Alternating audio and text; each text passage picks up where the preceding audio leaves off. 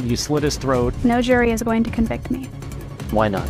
Because I'm innocent, and you can mark my words on that one. 10 most dangerous women in the world. The women you're about to see are so dangerous, they need their own maximum security prisons. The longer you watch, the more dangerous they get. 1. Maria Licciardi. Maria Licciardi was born in an Italian mafia household and carried the family legacy when she herself went on to become one of the most powerful mob bosses in history. Being the first female boss of her clan, Licciardi ruled the city of Naples from 1993 until 2001 and was involved in numerous crimes including gang wars, drug smuggling, human trafficking, and prostitution.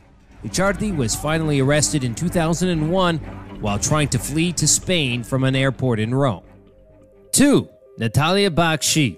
Russian resident Natalia Bakshiv was arrested in 2019 after police found out that she had killed and